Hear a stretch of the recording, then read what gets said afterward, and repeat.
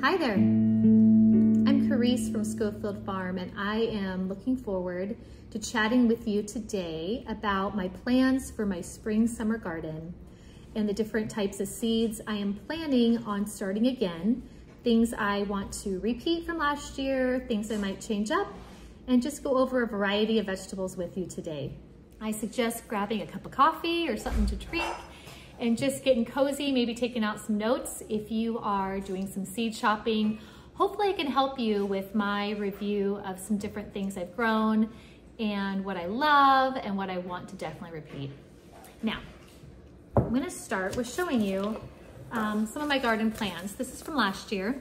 I took graph paper and I just sketched out some of my garden beds, and I wrote, planned, basically what I had room for. I put how many would fit because I am someone who likes to start a lot of different things, and I have to be realistic with how much room I actually have to grow. Even going through my seed choices this year and going through my different boxes, I'm looking at what realistically do I have room for? And if I don't have room for it, even if it's something I'm really interested in, I might have to wait till later. And that's kind of a hard reality of growing with a certain amount of space and loving to try all sorts of things. I want to start today with tomatoes.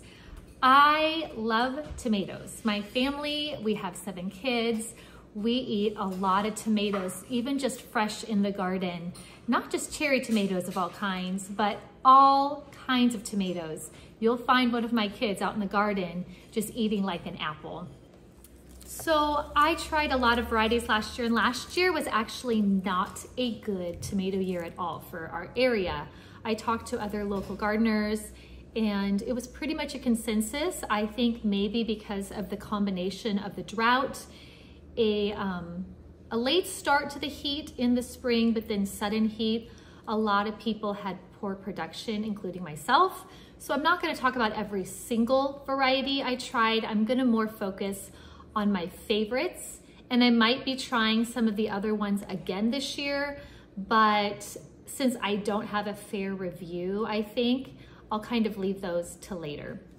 The ones I do love, and I want to start with cherry tomatoes.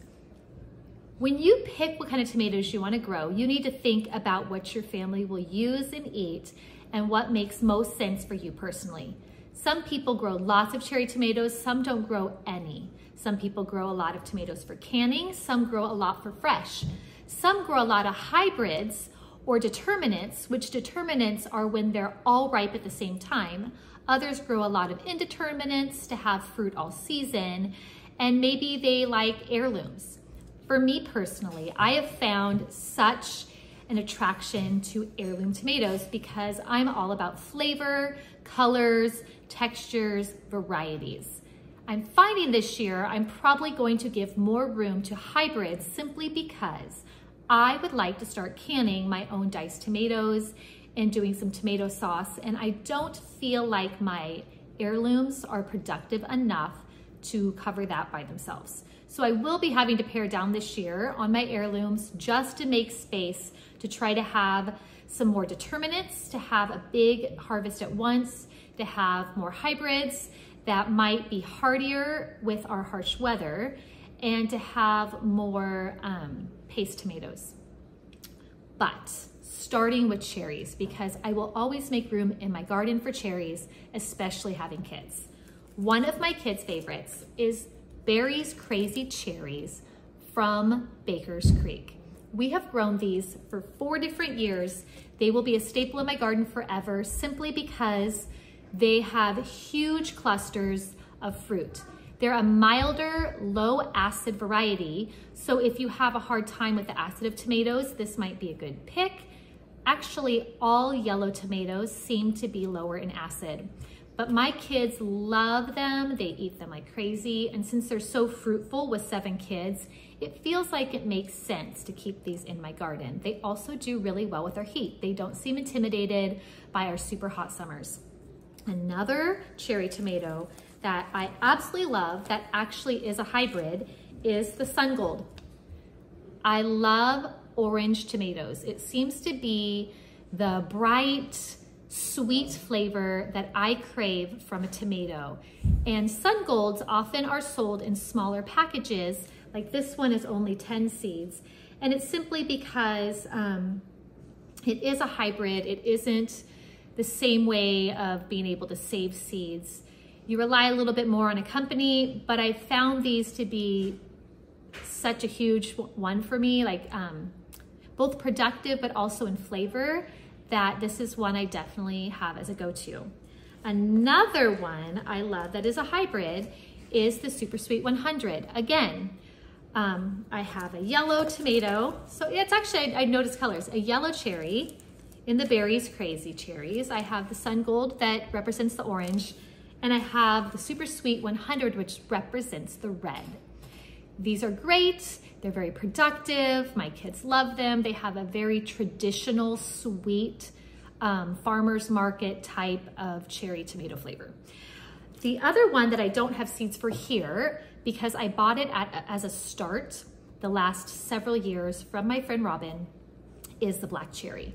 Black cherry is one I just can't go without. I had a hard time finding seeds last year. Hello there. But this year I did find seeds early from Seeds and Such.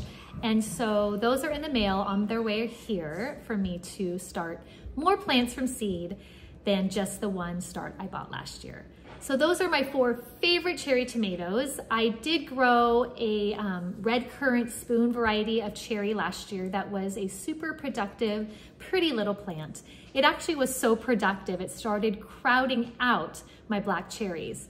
It liked the heat, it liked the environment. For me and my family, I didn't feel like my kids were eating the tiny cherry tomatoes as much as it made it worth it to pick them all when they didn't produce, you know, a large quantity. There'd be like hundreds of them in a little tiny bowl to actually do a lot with in the kitchen. I was thinking of them more as a snacking tomato. And since the kids prefer these other 4, I think this year I'm gonna stick with these 4 as my cherry tomato choices. Now, in summer of 2022, I actually grew tomato in 5 different garden beds and in 2 external garden large pots. So as I said, we do make room for tomatoes. One tomato that I love, that will be a repeat in my garden from years past, that I did not grow last year, was Chef's Choice Orange. I already have the seeds on order from Seeds and Such. And I'm looking forward to having those back simply because they are a hybrid, so they seem a little hardier, but they're a hybrid of one of my favorites, Amana Orange, and another tomato, which I'm blanking on right now, but it makes it actually a lot hardier. However, I am still going to grow Amana Orange, the heirloom variety, which is just absolutely delicious. You'll find I like a lot of orange tomatoes. I love the Kellogg's Breakfast. This one, my friend and I have done little taste testing parties, well, parties, she and I, where we test a bunch of tomatoes we've grown. This one is always one of our very favorites for flavor. I'm also going to grow again the Green Zebra, which last year was my first time growing Green Zebra. I didn't find it as productive as I hoped because, as I said, all my tomatoes didn't do that well last year. But the flavor on these was phenomenal. So I am giving these a spot and I'm giving them time to talk about because I was very impressed by these last year. Thorburns Terracotta. It is absolutely delicious. This ranks up there in flavor for me. Flavor is always something I'm looking for. I love, love, love. Okay, this might, if I picked favorite tomatoes, even though all the orange varieties are always a hit for me, Black Krim was the first heirloom variety I ever grew of tomatoes over 13 years ago. I think it was actually 14 summers ago. I bought a start from my friend Robin and her husband John, and I loved this rich, just, oh, it's so savory flavor that even though it's not my most productive tomato in my garden, it is one I grow every year because it is just so unique. Black Beauty. Now I am drawn to a lot of these purplish varieties. This is one of the darkest purple tomatoes you could grow. It is delicious flavor. I don't even know how to describe it except it's so rich and it's just so meaty and flavorful, and it's a great one. It's also very pretty in your garden. The plant itself has kind of a purple tinge even in the leaves and stuff. It's very beautiful. Paul Robeson. This was one of our taste test winners as well. Me and my friend loved this flavor. It was so delicious, even just slicing it in chunks and putting salt on it. It is such a good tomato. This is like a tomato sandwich or a caprese salad winner. Cherokee Purple. Again, I like a lot in the purple family and in the orange family. This one's another rich one. This is one I could just eat for lunch. You'll find me throwing basil, little mozzarella cheese balls, and tomatoes in some balsamic vinegar and salt, often for a salad in the summer, just for lunchtime. This is one that I had in there all the time. And then another favorite of mine I've grown for years is the Brad's Atomic Grape Tomato. They're so cool. Look how they're like tie-dyed. It is a little difficult to know when these are ripe because the colors change a lot through the season. I do more of the squeeze test where I feel when it feels the ripe feeling of other tomatoes where you can kind of press it in nice and soft. I love these tomatoes. I'm a huge fan, but a friend of mine who loves tomatoes does not love these tomatoes. These seem like more of a controversial one, not in like a bad way, but in people are very undecided as if they love it or they hate it. And for me, I love it. It is one I go to for my salsas. I make a lot of fresh salsas with tomatoes, and I love to have a lot of heirlooms represented, including this one. Last year, a friend of mine locally gave me some seeds. This is the mini orange tomato. This one did very well for us while our other tomatoes seem to suffer, so I will be repeating this one. Now, they're not the size of a cherry tomato. They're more like about that size. I would say a little bit bigger than a Chadwick cherry gets, but it was very fruitful for us. Also, the taxi tomato, this is a small determinate, and we loved it. It had a lot of yellow tomatoes all at once. The branches were kind of hanging low, just packed with tomatoes. I'm gonna grow more of these and maybe even use these for some of my paste kind of needs. Those are the ones that I would probably say are some of my favorites. I am gonna grow a tomatillo this year. I bought from Redwood Seeds the Tomatillo Verde. Tomatillos. You want to make sure you at least have 2 plants in your garden because they are not self-pollinating. They need another plant. So that's a note to make. I am going to try a lot of paste tomatoes this year. I'm going to try Roma, some different kinds of Roma, one called La Roma that a local gardener friend swears by. I am going to grow Amish paste again and San Marzano. That's another one for me, okay? So many people, when I ask if people have, you know, a type of paste tomato they like, so many people love San Marzano. For me, it is the only tomato I've ever had blossom and rot with. Everything near it was fine, but San Marzano seemed to be affected. I don't know entirely why. I will try it again because it does have such rave reviews, especially from gardeners in my area, of it being productive, even in our heat. But I'm not sold that it's going to be my favorite paste tomato. I'm kind of betting on that La Roma that another local gardener loved and said was productive. So we'll see. I have other varieties of tomatoes I am gonna try, but as I said, this year I'm really focusing on concentrating on being able to produce ones that are good for preserving and then also good for, you know, our snacking needs and our daily needs of tomatoes. But I want to utilize space well. So I might be trying other varieties in a limited fashion and we will see how that turns out. I'll probably share with you more later when things are planted what I ended up going with. Okay, so as I put tomatoes, aside, excuse me, I want to move on to summer squash. I'm pretty simple when it comes to summer squash. I do zucchini and I do a yellow summer squash. These zucchini seeds, these are just a dark green zucchini, and my friend actually found them for me at the local Dollar Tree. They have grown great. So don't knock Dollar Tree seeds. Now, just a reminder, a lot of you probably know this, all seeds sold to home gardeners are non-GMO. So although these are not organic, and most of my seeds in my garden are organic, most of them are heirloom or open pollinated, so I can save seeds. These have grown just fine for me and produced a lot of zucchini. My favorite yellow squash is called Max's Gold. A couple years ago, I traded a extra rooster we had with a local gardener, homesteading friend. And she wanted to give me some different starts to grow my garden, and the Max's Gold was one of them, and I fell in love with it. It was so productive, it outproduced my zucchini. It was so flavorful, and whether I harvested it small or I harvested it really large, it kind of got away from me. The flavor stayed buttery sweet, and it was delicious. I've actually had a couple local friends grow these because I was such a big fan, and they've had good experience as well. I will also include carrots in my planting in the spring. I've had mixed results with carrots, so I don't have one favorite variety I love. I do direct sow them. Sometimes I remember to put insect netting over the top, or even an old mandarin orange or onion type bag that is like a little netting to help them get established. We have a lot of birds that eat a lot of direct sown seeds. Some I have tried and liked, just a rainbow variety from Lake Valley.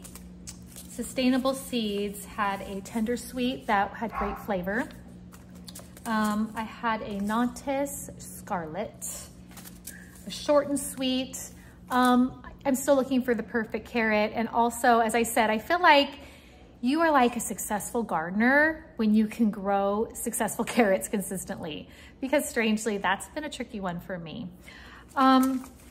Also, for me, lettuce is a winter, early spring crop. But I found these seeds from Redwood Seeds. It's called Mayan Jaguar lettuce. I did an experiment last year in the garden with growing these in the shade of my cherry tomato plants in the absolute hottest time of the garden. I started them indoors, transplanted them. I did get small heads, and they actually did pretty good at not getting bitter. And I'm talking about triple digit solid temps, sometimes in the 110s. These did okay. They did bolt earlier than they would have in the spring, but I got a couple salads and I was glad about that. Lettuce just never is going to be my go-to summer crop though. And that's where it's important to understand where you live, because where you live really determines what grows well in what season. You've got to get acquainted with your zone, you've got to get acquainted with your climate, and you've got to get acquainted with your microclimate. Going to microclimates, I'm going to talk about onions and garlic for a second, because there's something that we harvest in the summer, but we actually plant in the fall here. For garlic, I plant both soft neck and hard neck. I found a sheet from back when I first bought my seed garlic from a local nursery. And my soft neck is simply an early white. My hard neck is a Spanish Roja. And I have saved seeds from them over and over and over again to plant a new crop from my harvested crop. And so, I didn't even know if I remembered what type of garlic, but we grow over 200 heads of garlic in our garden. I use them as a border around my garden beds. I love to interplant. I will talk about interplanting more in a later video. I love the variety, the colors, the textures, the heights. I love to throw flowers in there, but also it's great for pest management as well and maximizing space. So garlic and onions I grow on the borders of my raised beds. The types of onions I grow, all of them are from Save Seed from our past harvests. I grow a white bunching onion. I grow a red burgundy onion, a yellow sweet Spanish, And I also have grown Ailsa Craig, another larger sweet onion similar to a Walla Walla.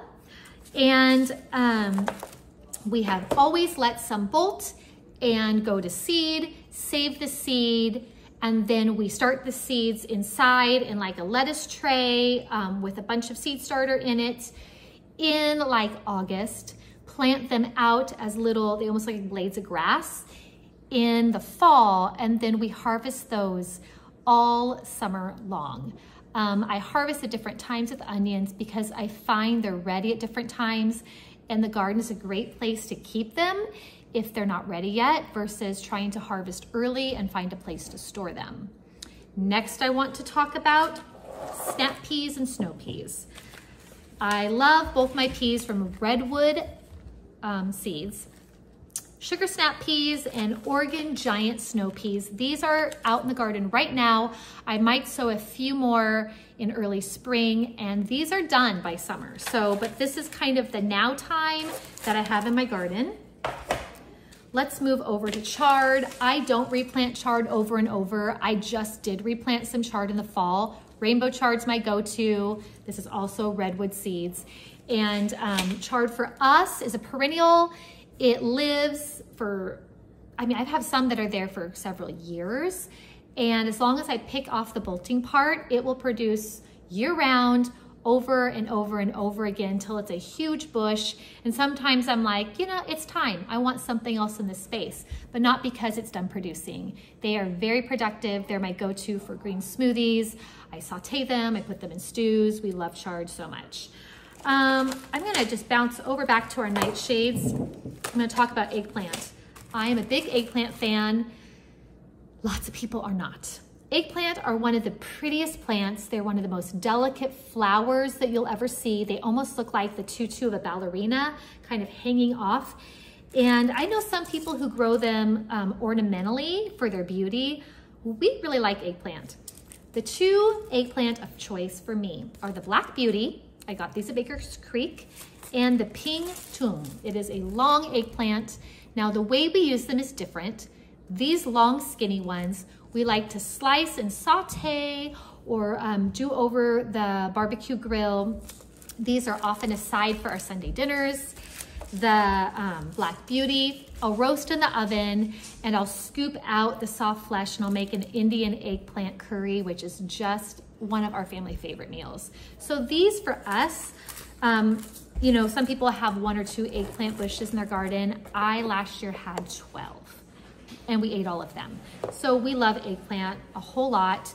I always say grow what you love. If you don't love it, maybe grow one ornamentally or to share with friends and family or to sell. But if you do love it, make space for it. Make space for the things that your family will eat. And if you don't love eggplant, don't make space for it. Make space for the other things. Gosh, all this talk about seeds is getting me really excited. I'm getting really excited about starting seeds again. And I actually have a couple things I could start indoors in January for our area. I could start my super hot peppers, which I have an entire 55-minute long video all about peppers. I am a pepper farmer. I call myself a spicy gardener.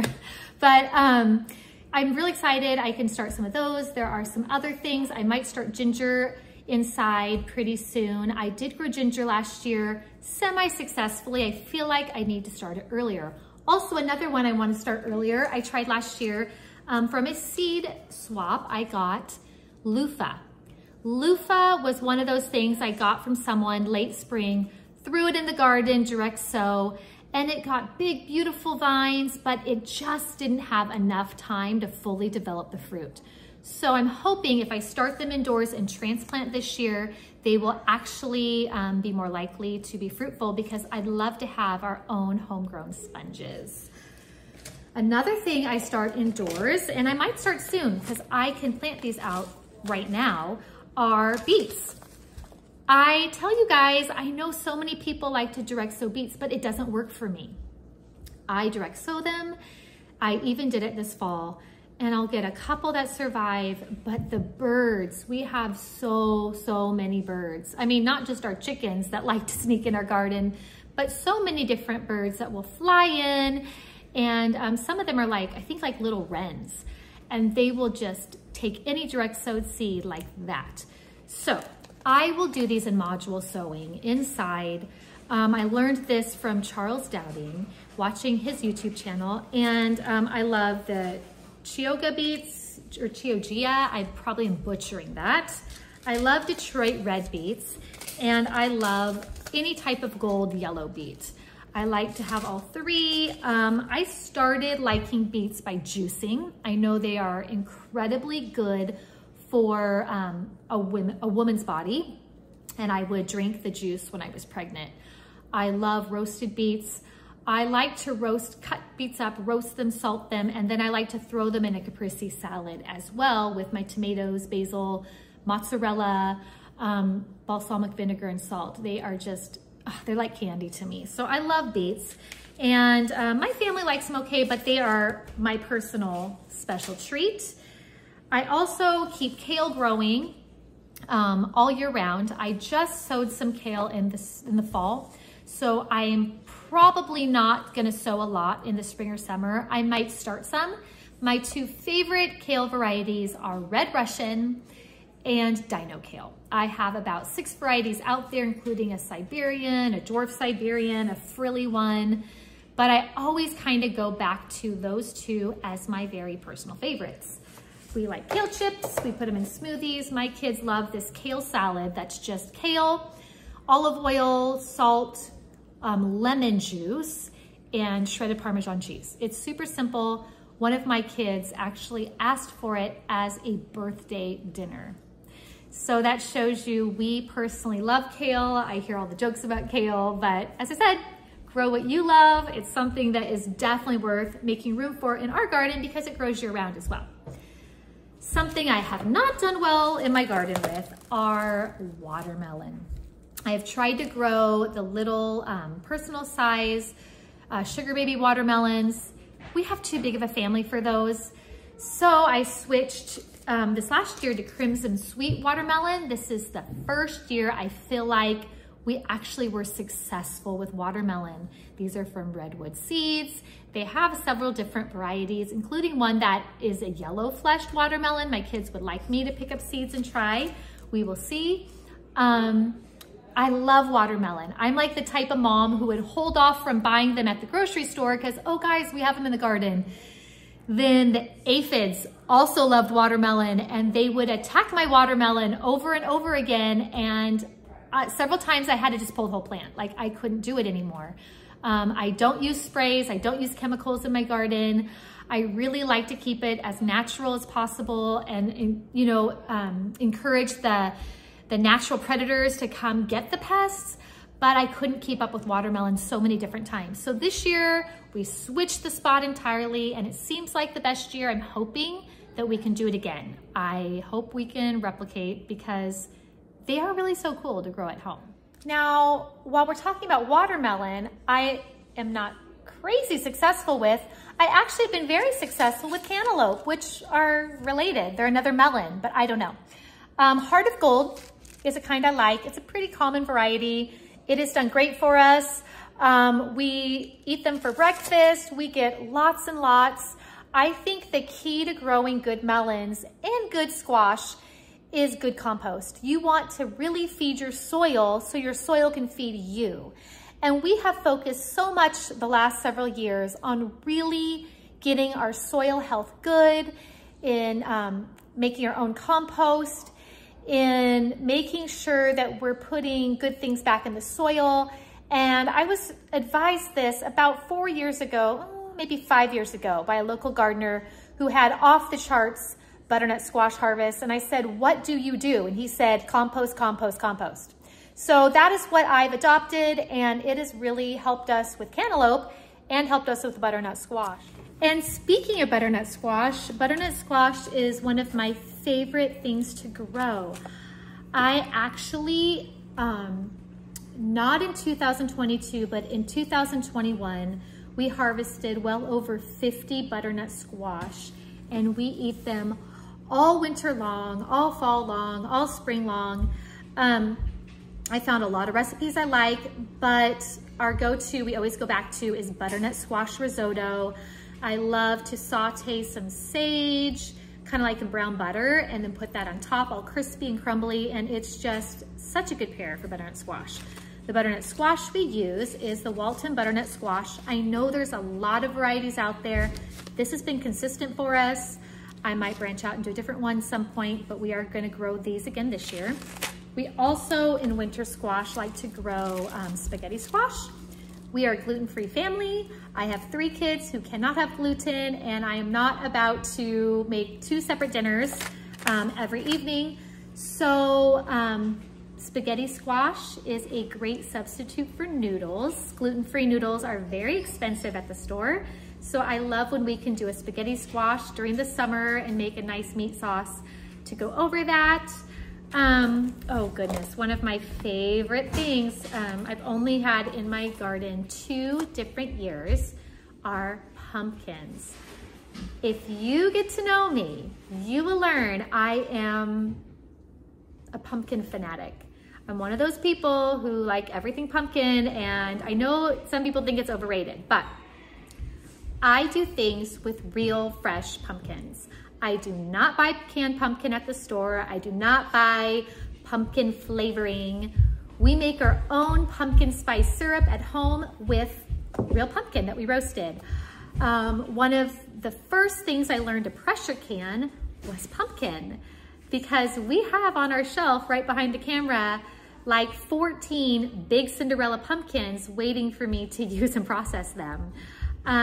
We grew these gorgeous Cinderella pumpkins from redwood seed over an arched trellis this year. It was a cattle panel trellis I had put up intending it for my spaghetti squash. And I just remember years ago seeing a friend of mine, she had pictures up on social media of growing these pumpkins hanging from arches, and I thought, oh my word, I want to do that someday. But I didn't actually purposely plan to do pumpkins over the arch this year. I don't know if I forgot that somewhere. I was gonna do spaghetti squash because I do butternut squash and cantaloupes over arches. But lo and behold, my spaghetti squash decided to ramble, and my pumpkins decided to grow over the arch and to have these huge, beautiful pumpkins just dangling. Oh, it was like a magical fairyland. And anyway, I have a white Cinderella pumpkin that I saved seed from that I'm going to try this year, along with my orange Cinderella pumpkin. We have grown pumpkin we had this giant pumpkin that someone gave us, just knowing we had chickens and that I love pumpkin. And I was gonna give it to my chickens, and when we were cutting up the flesh, one of my kids bit into it and said, "This is so sweet." And usually oversized pumpkins are known for being stringy and not great flavor.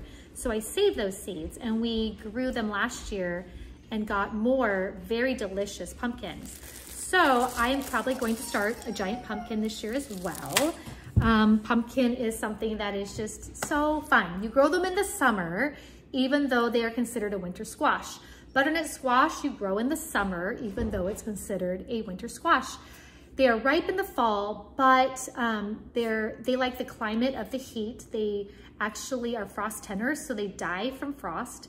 The reason they're called winter squash is because they store over the winter, and the summer squash are thin-skinned and don't store over the winter.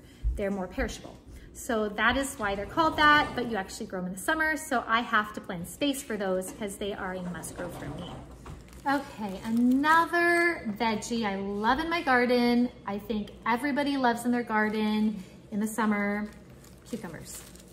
Cucumbers, I have 3 that I grow. I grow the Boston pickling cucumber because I ferment salt brine all of our pickles, and these do great. I have the Bait Alpha cucumber that I started last year for the first time. These are great slicer cucumbers. I have pickled them as well.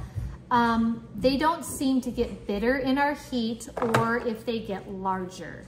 They stay thin-skinned, they are quite delicious and productive. And I also do the lemon cucumber, which we love these. These are one of our favorites. I make a cucumber salad with them. I've pickled them, we eat them fresh. just with salt or with hummus. These are a special little treat and usually very, very productive in the garden. The bees love them. I like to interplant radishes throughout my garden.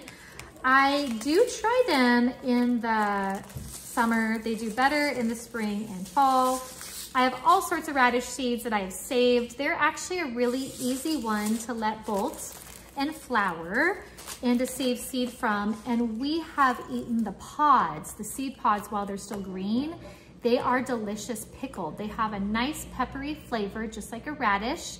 I know people who grow radishes just for the pods. They don't like the root.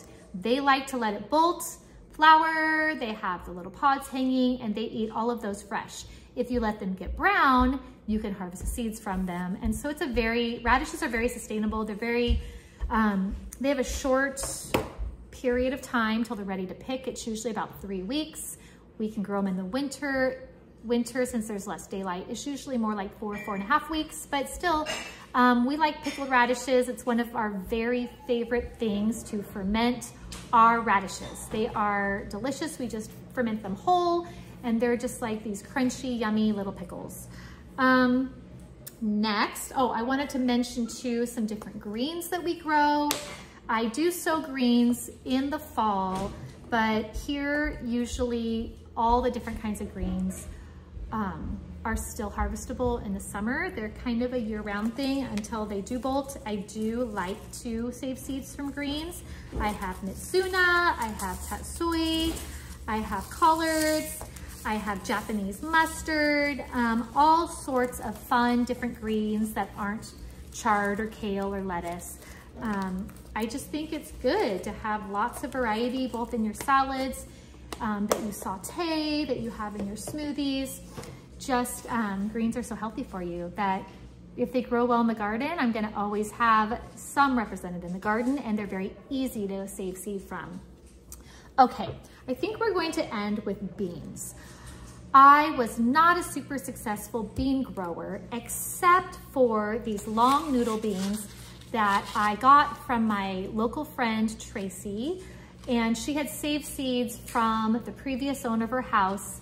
I saved seeds from what she gave me. It's kind of like a great seed saving bean. They are long, productive. They're the kind of noodle beans that are just like a foot long, and then all of a sudden, you know, they go from edible to huge, what would it be, like swollen pods like that. So you have to keep up on picking them. I found that in our region, pole beans do the most fruit in the fall. So if I plant them too early, like in the late spring or early summer, I have aphid problems. I actually took a year off in 2021 from growing these long beans because I was just done with dealing with the aphids. But in 2022, I direct sowed them very late summer, and I got the produce from them without as much aphid headache. So that is what I'll do again this year. The other pole bean that I have been successful with that was new to me last year, I'm gonna say this wrong. I think it's the Blahild. I got this from Baker's Creek. It's a beautiful purple pole bean, has very pretty flowers. It's very pretty over an arched trellis. Again, pole beans are more productive for my region in the fall. I planted them a little early and I felt like, wow, they just aren't going to fruit. They were full of flowers and still not fruiting until the temperatures mellowed off a little bit in early fall. I started to get fruit for them. So I'm probably going to plant those a little later, like I did the long beans this year, just so I don't have as much pest pressure, and so I'm not so disappointed with them taking so long to fruit. Okay, 2022 was the year of the bean for me. I ordered all sorts of beans, specifically bush beans, because I was determined I was going to be successful. In the past, I had tried to grow some bush beans that people said were very fruitful for them, and they didn't do well for me. So this last year, I experimented. I think I grew, oh goodness, maybe 8 varieties, 7 varieties of bush beans. I will tell you what they were and what my favorites were. I grew Roma 2, Tongues of Fire, Provider bush bean, Blue Lake bush bean. This one's Blue Lake 274. I grew the Golden Rocky Snap bean, Jade bush bean, Jade bush green bean, and Dragon's Tongue. And I would say the ones that I felt like were the most productive for me would be both of the pretty multicolored ones, the Dragon's Tongue and the Tongues of Fire. I don't know if I could tell a difference in flavor. One was yellow and purple, the other was green and kind of a pinkish red, but I did like them both and I will do them both again this year. I just ordered a lot of Provider bush bean seeds because they did well for me, and I would like to can and freeze bush beans this year. I am not sure. We love fresh green beans, sauteed with salt and garlic powder, but I don't know if my kids like fresh canned beans because I haven't grown enough to ever can them. And some people told me they might like them frozen better. So I wanted to experiment this year where I can some, I freeze some. Obviously we're gonna eat them with our family of 9, fresh like crazy, and find what we like. I did like all the other ones. I will grow them, a lot of them again. Oh, also I won this really cool giveaway on Instagram with my friend Kelly from In the Trough. And she has some really cool heirloom beans that I want to do. I'm actually super excited. I think all of them could be dry beans, which I have not experimented with growing yet. This one is a Calypso bush bean. It is so pretty. Oh, well, I'm not gonna open it right now, but it is, looks like a fun one to try. A Hidatsa red bean, a Mambo, I'm gonna butcher these. Mambomba green bean, a Good Mother Stallard bean, and a Sacre Bleu pole bean, which is like a blue, really pretty blue kidney bean. So I will have to get reviews of these when I have tried them all. As I said, my family really likes beans. Ironically, I have one kid who cannot eat any dried beans. He seems to do okay with green beans, so the dried beans would mostly be for the other ones of us, but I'm excited to learn. Gosh, I hope this was all helpful to you. As I said, I am growing some varieties, especially of like tomatoes and stuff this year. I did not mention, I have a whole entire video about peppers because I grow like over 30 varieties of peppers. We are in love with peppers, but I just wanted to give kind of an overview of what I'm looking at for this next garden season. I'm going to be starting seeds. I always grow extra because I sell my extra starts because I want to make sure I have enough for my garden, and it just doesn't hurt ever to plant extra. And then you can share your extra starts with other people. I used to buy starts as the only way that I gardened for years. For years, I did not start seed, except for like the direct sow root veggies. I actually would direct sow kale and stuff, kale and chard. But for the other things like eggplant, peppers, tomatoes, cucumbers, I bought starts for years and years from local gardening friends. So there is no shame in buying starts. I love to share seeds with you because I'm excited about seeds. I love that it makes gardening more affordable and that you can grow more. But you know, there are people like me who are selling their extra starts and probably really close to where you live as well. So please let me know if there is a variety we talked about today that you might want to start in your garden in the comments below. I'd love to hear from you. Try something new. Try something that you've never tried. Grow a lemon cucumber. Try a different kind of pole bean. Grow that bush bean that you always wondered about, or You know, maybe try a different kind of green in the garden, an Asian green. But I'd love to hear from you what you might try. This is the perfect time to plan your garden. This is the time to buy seeds.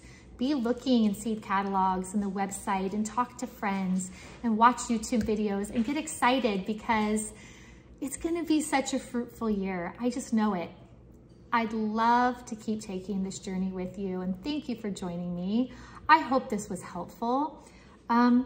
If you haven't seen my video on peppers, I encourage you, head over there, watch it. I talk about a lot of varieties and details and just some advice for growing peppers in general, since that is one of my very favorite things in the garden. Oh, and look back there. There is one of my garlic braids from this last year's harvest. So that's a fun thing with soft neck garlic, is you can braid it and it's decor in your house, and then we just cut them off and eat them. All right, take care. I'll talk to you again soon. Thank you.